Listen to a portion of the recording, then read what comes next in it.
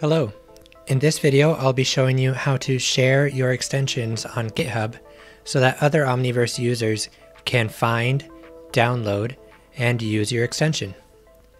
I'll be explaining this as if you've never used github.com or Git, but I'll promise that it'll be really quick. So here's my extension. First thing that you'll want to do is you will want to go to github.com, make sure that you have an account and that you are logged in. Next step is you want to download Git and install it on your computer. The link for this will be in the description of this video. Once you have Git installed, you can go back to VS Code, and now VS Code will have Git available for it to work with GitHub. So here's my extension. It's ready. The code is ready. I have my README that I've filled in the title and a short description.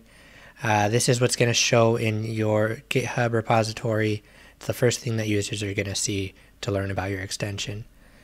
Then in the config, the extension.toml, I've filled in the metadata, and the default value for the README is a path to docs readme.md. So I created a docs folder and I copied the README from the root into here. This is the README that's used by the extension manager to show more information about your extension when a user clicks on the extension in the extension manager. So for now it's fine to just copy and use the same thing, but you might want to change this if you want it styled differently or have different information for each.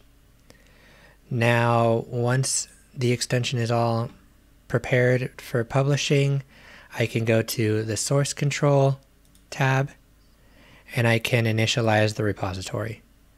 It's going to use Git to find all the files and prepare them for committing. I'm going to add a message here and hold Control and press Enter to commit it. It's going to say that it wants to stage and commit everything in one step.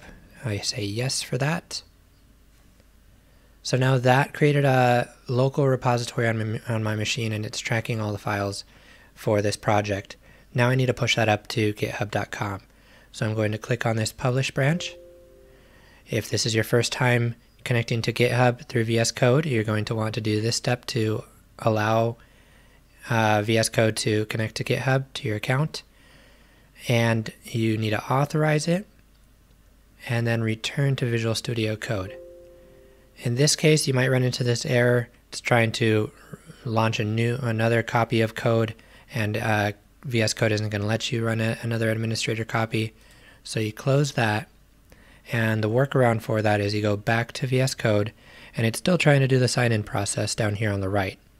If you cancel that, it'll ask you, do you want to try a different way of signing in? So you say yes.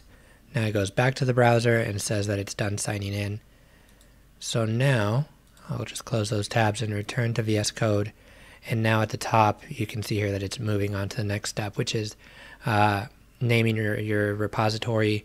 It's using the project name here, but you can change the name if you want. In this case, I'll just use the one that I have. And you choose whether you want this to be public or private. I want people to find this, so I'm going to make this public. And here's the sample of where that's going to go. It's going to go to my account /symbol microservice. So I click on that, and down here it's giving me a status that it's uploading, and it's all done. I can open that up now on GitHub, and here's my repository, all created and done. So now I want people to find this. So the way that we are doing this is if you tag, sorry, let me show you that again. In the About, there's a gear here. And if you click on that in Topics, if you add the topic Omniverse-kit-extension and save that, it's going to be added to this specific topic. And now users are able to find this here with all the other extensions that are tagged with that topic. So that's how you can make that discoverable for other people, an easy way for them to find your extension for people that are looking for them.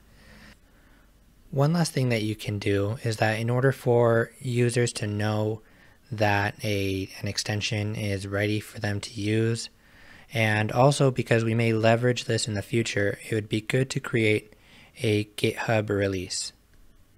If you click on this branch drop down and switch over to the Tags tab and click View All Tags, it's going to bring you to this view here.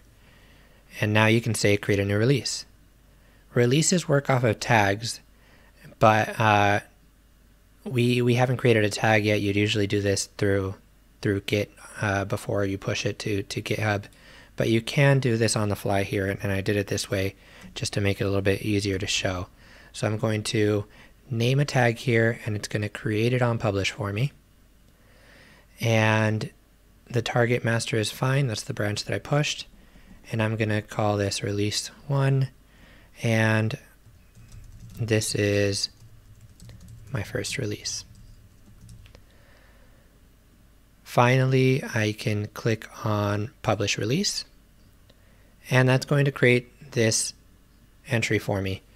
It's going to take all of my code and zip it up so that you could take this snapshot of the code at any time.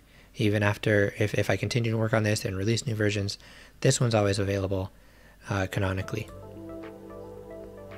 I've shown you how you can share your extensions to GitHub for other users to find and use, and I hope to see your extensions on GitHub soon.